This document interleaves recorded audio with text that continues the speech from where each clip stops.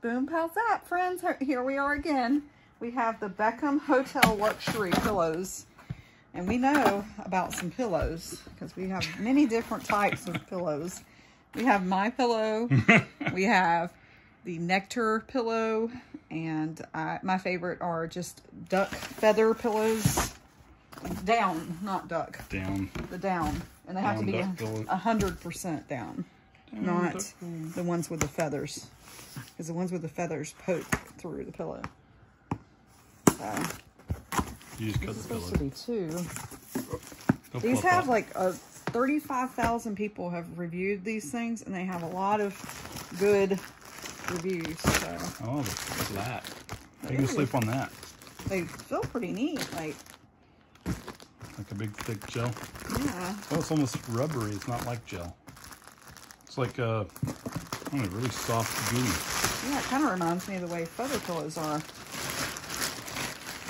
I don't know why I got a king size. I should have got regular. Oh well. That'll end up being a dog pillow.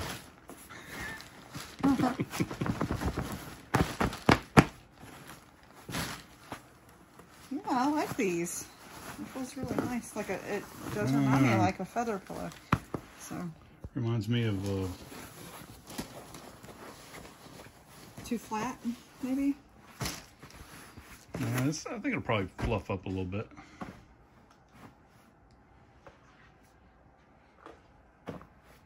Let's see. I'll compare it to a. This reminds me of acrylic fill, except it's like thick acrylic. Like that real. I don't know what acrylic is. It's that real soft, fluffy stuff. I wonder where the gel comes in. Is it cooling? It's supposed to be cooling?